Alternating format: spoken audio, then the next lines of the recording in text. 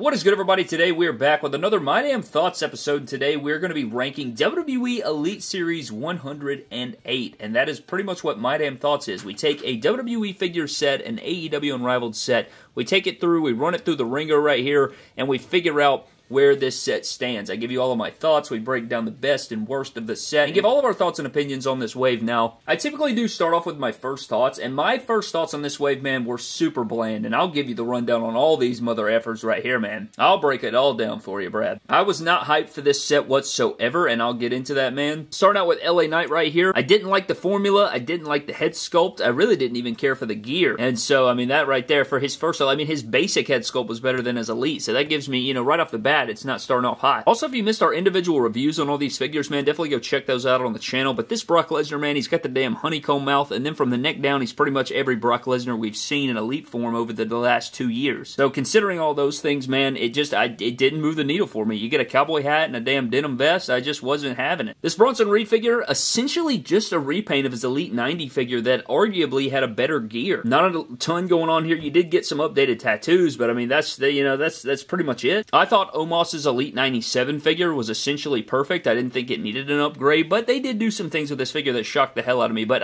again, we're going off my first thoughts on these figures. Chelsea Green, I still feel like they kind of dropped the ball on her head sculpt, but that was my initial thought. I was like, damn, that figure, I was hyped for Chelsea Green, and now my head sculpt I don't really like. And then I was worried she wasn't going to have boot cut, but thank God they did give her boot cut. And then last but not least, we do have Terry Gordy. Now, starting off, you know, I didn't grow up watching Terry Gordy or something like that, man, alright? You're not going to find him on my top 10 favorite of all time, but he was the only figure in the set where I was like, okay, we got something cooking right here. So that was my initial thoughts on the wave. I was very worried about this set coming into it. And I feel like based on viewership of the reviews, not that many people were that hyped for this wave in general. But I don't know, you guys can sound off down in the comment section below, but let's dive into the shelf warmer in the set. And this one's not that difficult. I do feel that we all know that women's figures tend to shelf warm more than men's figures for the most part. So I do think that Chelsea Green's figure is going to be the shelf warmer in the set, even though I could see some of these other figures maybe hanging around longer than previous. I do think, however, that Chelsea Green is going to be the one that shelf warms the most. Her basic figure hung around my Walmart for a little while there, but I know a lot of people out there that collect are going to be hyped to find Chelsea Green, but I guess it's going to depend on how many there are per case and things like this, because Roxanne Perez has been gone from shelves, and that is because I think she's only one per box or one per shipment, so there's that. So maybe that'll be a case there with the Chelsea Green figure. And then the hottest figure in the set for My Damn Thoughts is going to be LA Knight, man. I mean, of course, you do have a first time in the line Elite figure for LA Knight, but also Terry Gordy, I think, could also make some noise on the shelves because, you know, a lot of flashback collectors, a lot of people that don't collect modern day are going to search that figure out. I think it has so many unique things going on with it that people are going to want it. But the LA Knight figure, I think, is going to be super hot. I mean, people love LA Knight. He's super over. They see him on the pegs in Elite form. He's gone, man. I mean, think about his basic figures. It was tough to find his basic. You look at the aftermarket on his basic figure, it's easily going to be LA Knight. We've seen 100 Brocks. We've seen Omos before. We've seen Bronson Reed. Again, Terry Gordy and Chelsea Green are what they are, but the LA Knight figure, I think, for the most part, will be the hottest in the set when it hits the retail shelves. Now, as far as Chase figures are, we do have the Chelsea Green here. Now, I will say that Chase is much better than the regular edition to me. I think that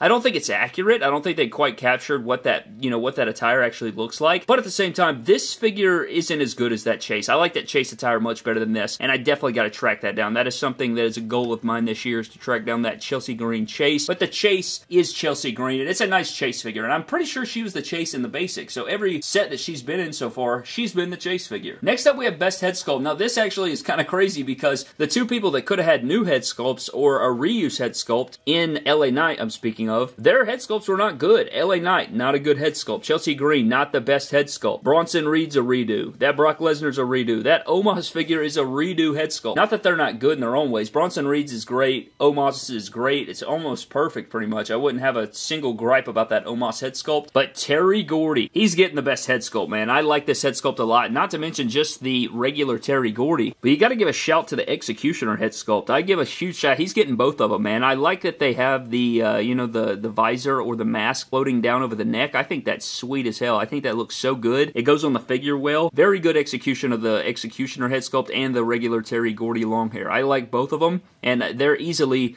the best head sculpts to me. I mean, I know I try to give it to, if it's a repeat head sculpt like we saw with Bronson Reed or Omos, I tend to not like it. I don't like the damn honeycomb mouth of Brock Lesnar, so these are definitely walking away with the best head sculpts of the Elite 108 set. Now we're getting into the best articulation of the set. Now you do have some figures here that can move around pretty damn well, I might add. Most of these people are on ball joints that move around well, and I will say Terry Gordy didn't get the best articulation, but he moves damn well to be a guy that's not on ball joints. And the guy that I'm actually giving this to isn't on ball joints either, man. I'm going with the LA Knight figure. I feel that usually what goes into this is which figure would I have the most fun posing around and putting on a matchup with in a pick-fed scenario, and that would be this LA Knight. I think that, look at that kick forward right there. It's almost perfect toe kick. It's almost a 90-degree angle right there. Not that you need the splits for real, but he can still do the splits. You get the upper thigh cut. None of it's loose. He's not in pinless legs. He doesn't have pinless legs, so his knees aren't super tight. You get the boot swivel.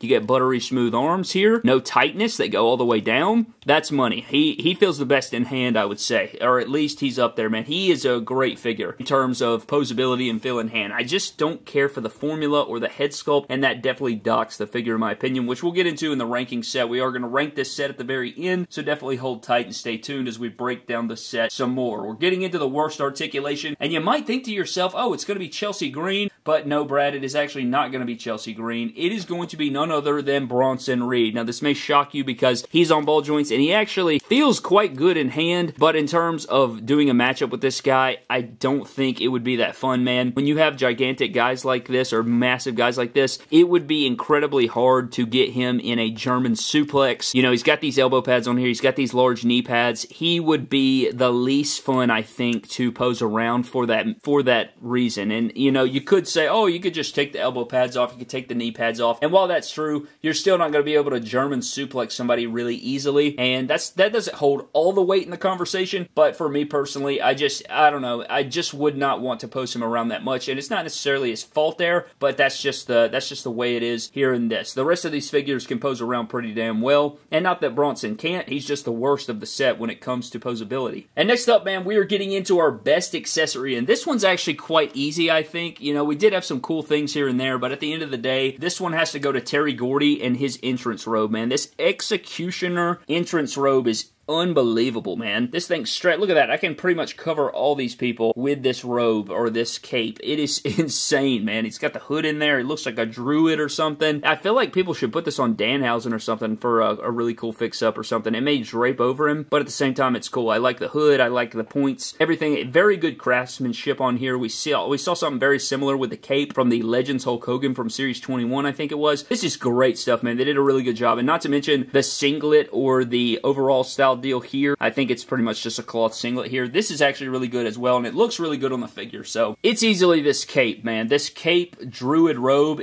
for the Executioner is fantastic. But now that we've run through all of our categories, man, it's time to pull these guys off screen and rank this set from worst to best in my own personal opinion. Now, before we rank the set, we do have to get into the criteria for the ranking, and this just comes down to a few different things, man. If you're new here, 5 or 6 points that we judge these figures on. First of all, excitement level for the figure. How hype was I for the figure? Was I super excited for it as a character that I really enjoy? And, you know, do I hold some sort of attachment to the character and things of that nature? Number 2 is going to be execution of details. These aren't in any order. I'm just naming them off. You know, execution of details. Did they implement something new? Is it executed really well? Not just details, but execution of those details. Number 3, likeness to the character on my television. Does it look like the character? Does it remind me of the character? Do I look at this figure and think, damn, that looks like he just shrunk down Randy Orton right here in my house? You know what I mean? So that's another part of it. Feel in hand and articulation, head sculpt and likeness. Accessories can also play a bit in the conversation as well. So just all those things, man. And just because a figure comes in at the bottom doesn't mean it's the worst figure of all time and I don't like it in any capacity. And just because a figure's number 1 does not mean that it's without any faults whatsoever and the greatest figure to ever touch grass. I don't know why you're touching grass, but you know what I mean. But with all those things being said, man, number 6 is going to be Honeycomb Mouth himself, Brock Lesnar. We've stated it before. I don't like the head sculpt. I think it looks odd with with the mouth wide open, and it looks almost like every Brock Lesnar we've got for the last 2 years outside of the Ultimate Edition, which is what you should track down. I wouldn't buy this figure at the slightest if I were you. I wouldn't even look at it. Unless you like honeycomb mouth Brock Lesnar, I would avoid this figure completely. He won't even stand now. Damn pinless legs make me want to vomit. Coming in at the number 5 spot, man, it was tough. It was really, this was actually one of the toughest sets that I've ever had to rank here in My Damn Thoughts, but I'm going with Chelsea Green, man. Chelsea Green, you know, she's a great figure. I actually do like it. Her legs are a bit loose. I don't like how loose the feet are. She kind of, yeah, right there. She wants to fall over a lot. I don't care for the head sculpt that much, but I do like Chelsea Green, and the head sculpt has grown on me a little bit, but it's still not my favorite. I didn't think she was as good as some other figures here in the Elite Series 108, but I enjoy the figure. I've had fun posing it around. But at the end of the day, she comes in at number 5. Number 4 may shock some people, man, but I'm going with LA Knight. I like LA Knight, but I don't like this head sculpt for him. It's not as egregious as I once thought it was. However, I think that his basic figure is much better in terms of the head sculpt. I don't care for the formula. I think the legs should be completely different. I would have went with a different torso too. Not that this torso bothers me that much, but I still would have changed it. I wouldn't go with what they gave us here. So I went with LA Knight at the number 4 spot. Number 3 is going to be the Omos figure. Now coming in, man, I would have thought this figure would be low on the list because I thought it was just a repaint of his Elite 97, but we covered this in our review, man. They actually gave him a brand new arm mold that elongated the bicep and made the figure top notch. It really did. If you didn't watch the full review, we go into the lore of it, but this is a brand new arm mold. They extended the arms, made them more accurate. I like the new boot sculpt and stuff. Feels really good in hand and looks just like the character on my TV. I'm not a big Omos guy, but Jesus, they executed the hell out of that figure. Now we're down to number 2 and number 1, man, and for me personally, at number 2, I went with Bronson Reed. I think it's a really great execution of him. I think the Elite 90 version of Bronson was fantastic, and I'm pretty sure it came in at the top 2 or 3 of his set as well. It's pretty much perfect to no avail. I mean, it really is perfect